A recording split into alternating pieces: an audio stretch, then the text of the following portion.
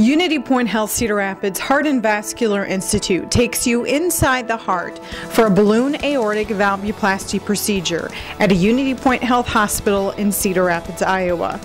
Our patient is Wally Henderson. He's an 87-year-old living in eastern Iowa.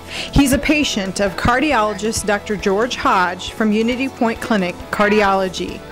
His wife Donna says Wally has been complaining about his health. He did a lot of complaining about being tired, short of breath, and it just got worse, gradually got worse. Now he can barely walk around the house. He just does not have the energy, or he gets short of breath. He's pretty much tired all the time. Donna says he's always been active until recently. He was go, do. He did not sit around the house at all. He was very active. And now he's just not out at all. He doesn't drive. I do all the driving when we go. He doesn't even want to drive. He's just the opposite of what he was.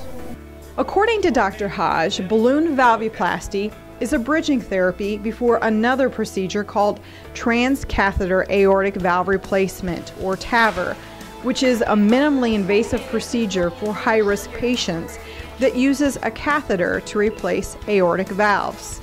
UnityPoint Health Cedar Rapids Heart and Vascular Institute will soon begin offering TAVR. We could have gone out of town to have that TAVR done, but we want to stay here where we have our own doctor.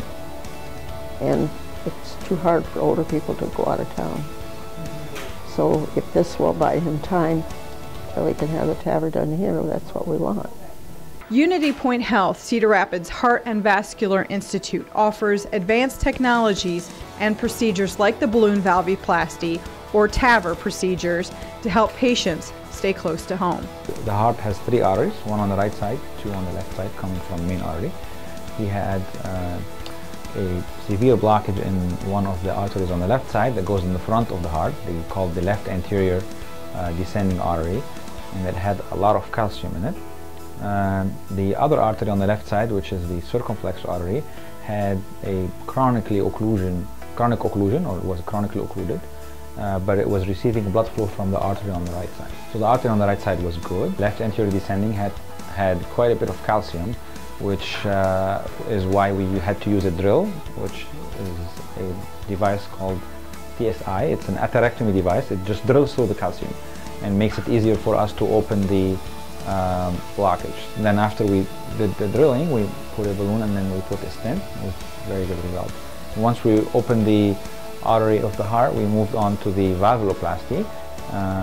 We used a 20mm balloon, and we paced the heart at a fast heartbeat, and the purpose of that is for a few seconds, to decrease the blood pressure substantially, so that the heart, when it's beating, does not eject the balloon out, because we want to keep that balloon in the aortic valve. So we're not really stopping the heart, but we're asking the heart to beat so fast that it's not very efficient and have low blood pressure for a matter of seconds, and then we inflate that balloon into the aortic valve. And then we checked the pressure gradient before and after. We've decreased it about 10mm between before and after. And then after we were done, we took the pacemaker out, we took the balloon out. So the first balloon we used was 20mm balloon. We inflated, and then we measured the difference in gradient. We've made some improvement, but we want it to be more aggressive.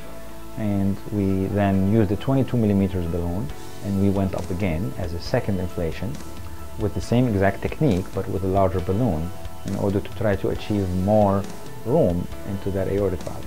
And after that, we've noticed some more improvement. Again, this is a procedure where you don't want to aim for perfection. This is not going to cure the problem. This is going to make things slightly better. Better enough so that the symptoms improve for a few more months in order to get to the cure. Like I said earlier, if this was a valvuloplasty, if this was a TAVR, this gradient will completely go away with one inflation. We won't be trying to do more and more because it's curative. This is not a curative procedure. This is a procedure where we try to get the best result we can and sometimes even minor improvement in the pressure gradients, like 10 millimeter decrease, may cause significant improvement for the patient for a few months. There was moderate amount of improvement today. It wasn't the largest improvement I've seen with the valvuloplasty, but it wasn't the smallest either. So we dropped the gradient about 10 millimeters. That's considered a very decent result. His aortic valve stenosis is very critical. The gradient was 54 when we started, and it was 44 when we ended. So it is still more than 40, so it is still severe, but it was critical, and we made it a little bit better. So again, this is not a cure. This is a procedure that buys some time, and it works great for some, and it works not as great for others. We invite you to learn more about UnityPoint Health Heart Care Services and how to prevent heart disease.